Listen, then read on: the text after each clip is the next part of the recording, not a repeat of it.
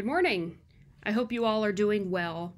I'm sure that most of you saw my email earlier in the week sharing the news from our bishop that we will continue to worship online only until at least May 24th. It breaks my heart for us to be apart another month, but I know it's important that we do all we can to keep everyone safe and to care for the health of one another. I'm so grateful at this time for your patience, for the ways that you have been caring for one another, the ways that you have been serving as the church, even though we can't be in the building together. Now, I'd like to spend a few minutes this morning sharing with you the scripture that I'll be reading and preaching from this Sunday. And I'd like to ask you to reflect on a few things as we prepare our hearts for Sunday morning. This reading is from John's Gospel, chapter 21, verses 1 through 19. Later, Jesus himself appeared again to his disciples at the Sea of Tiberias. This is how it happened. Simon Peter, Thomas, Nathanael from Cana in Galilee, Zebedee's sons, and 2 other disciples were together. Simon Peter told them, "I'm going fishing." They said, "We'll go with you." They set out in a boat, but throughout the night they caught nothing. Early in the morning, Jesus stood on the shore, but the disciples didn't realize it was Jesus. Jesus called to them, "Children, have you caught anything to eat?" And they answered him, "No." He said, "Cast your nets on the right side of the boat, and you will find some." So they did, and there were so many fish that they couldn't haul in the net. Then the disciple whom Jesus loved said to Peter, "It's the Lord." When Simon Peter heard it was the Lord, he wrapped his coat around himself and jumped into the water. The other disciples followed in the boat, dragging the net full of fish, for they weren't far from the shore, only about 100 yards. When they landed, they saw a fire there with fish on it and some bread. Jesus said to them, "Bring some of the fish that you've just caught." Simon Peter got up and pulled the net to shore. It was full of large fish, 153 of them. Yet the net hadn't torn, even with so many fish. Jesus said to them, "Come and have breakfast." None of the disciples could bring themselves to ask him, "Who are you?" They knew it was the Lord. Jesus came, took the bread, and gave it to them. He did the same with the fish.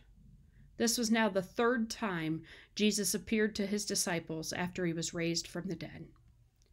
When they finished eating, Jesus asked Simon Peter, "Son of John, do you love me more than these?"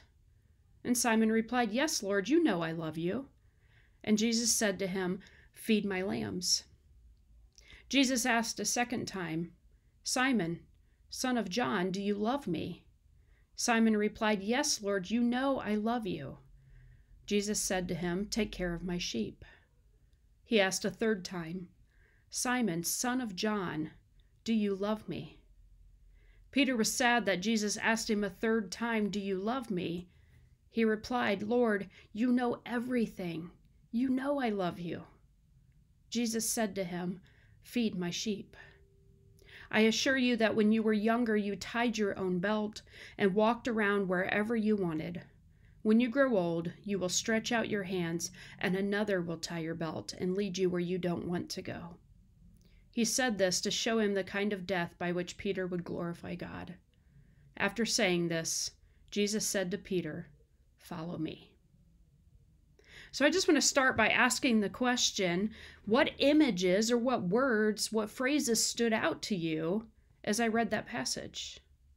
And to consider how God might be speaking to us, whether you're hearing this Friday morning, Saturday, or even on Sunday morning during worship. How might God be speaking to us today in our context through the words of this passage?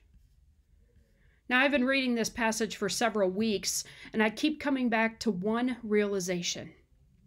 These disciples, just a handful of days earlier, had been running to the tomb, and when they got there, they saw it empty.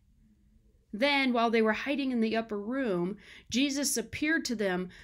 He let Thomas touch the scars in his hands. These disciples had seen Jesus raised from the dead. They had seen it with their own eyes. They had seen the promise of the resurrection come true. But now, just a short time later, here they are, not sure what to do next, so they go fishing. And by fishing, I mean they went back to what they had been doing before they met Jesus. They had witnessed the resurrection firsthand. And here they are, just going back to normal. The resurrection's old news at this point, so it's back to business as usual. Are you kidding?